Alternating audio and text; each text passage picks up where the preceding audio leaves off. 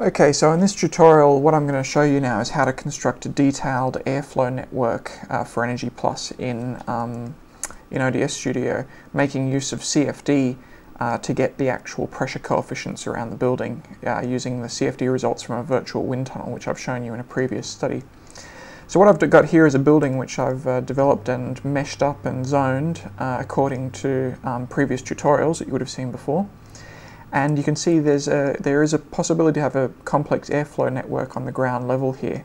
So what I'll just do is show you how to set that one up. Okay, so we've just done exactly the same as in previous tutorials, and we've created the surfaces and zoned it up. So what I'll do is I'll start up in this one the CFD module as well, because we might need that later.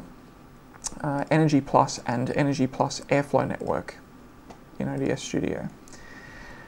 What I'll also do is just skin the interface, just to get rid of all the unnecessary menus, and I'll collapse away all these menus. And what you can see is we've got this Airflow Network menu here now. Okay.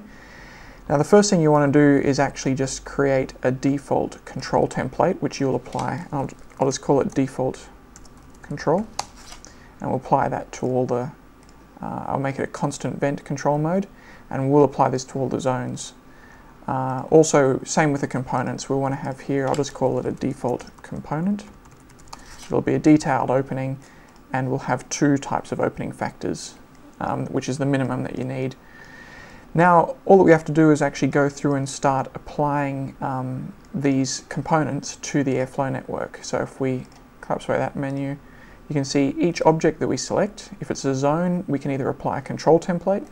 If it's a surface, we can apply component template or an optional control template to it as well. So just to give you an idea of that, we've got a window selected here, so we'll apply a default component, which was that detailed opening type component to it. Now you can have multiple types of components that you could add, but we just got one simple one here. Same here, you got default control. Now after a while, as this gets more complicated, you won't be able to, it'll be hard to keep track of what your network looks like. So you can actually visualize the network as you're making it by opening up this menu to the right of the 3D view, clicking on activate, and you can see this magenta line here connects the window to the zone.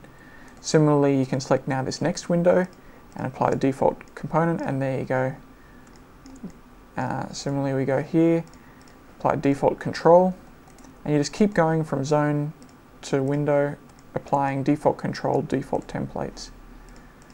So default control, and this one here again, default component. There's another window there on that other side there, so I'll go default component there.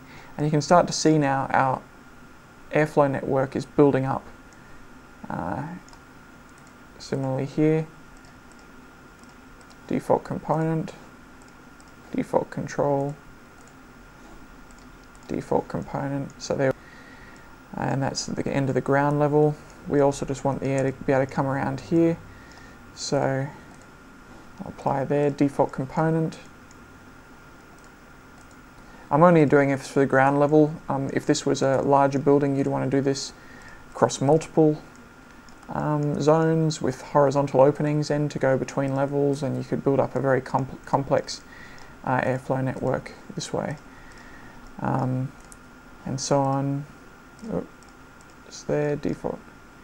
And we've got a final window here as well, which there we go. So that's it done. So there's our airflow network that you can see. Now, we can select everything. I'll collapse away this menu again. And what we can do is go back here to the settings, and if we have surface average calculation, this is the default in Energy Plus, and it makes the assumption that it's a rectangular building. So what we can actually do here is if I go write IDF, this will actually, in the text editor here for Blender, it will create this airflow network here, and this is all the IDF text that's needed to describe that airflow network. It's got the simulation control objects, it's got all of your reference crack conditions and your detailed openings and so on. Okay. What we can then do is in the Energy Plus menu, we can actually just export the whole model here that we have selected as Energy Plus and run the case, and you can see over there it's actually running that simulation. Now the key thing that we have with ODS though is because we have a powerful sort of CFD solver, we can actually change this surface average calculation to actually input.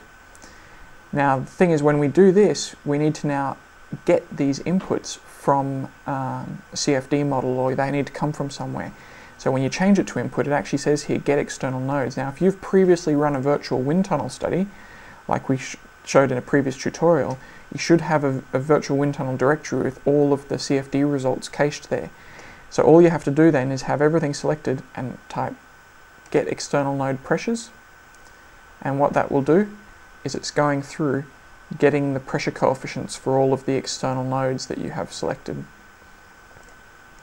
And what you can see now is it's created another text file here with external node pressures, and you can see here it's actually got all of your pressure node coefficients, external node coefficients for pressures all the way around. And that gives you a much more accurate, especially as this is not a perfectly rectangular building, it's kind of a complicated shape. Especially in here, there'll be some interesting pressure dynamics going on around the building. So it's much more accurate to use the CFD results to generate the coefficients. Similarly, now that you've just generated that, just go export Energy Plus and run it. And there you go, it's actually running the case now with CFD-based pressure coefficients determined all the way around the building. Alright, so that's how to generate a complex airflow network in ODS Studio using CFD for the external node pressure coefficients. Thanks very much for listening.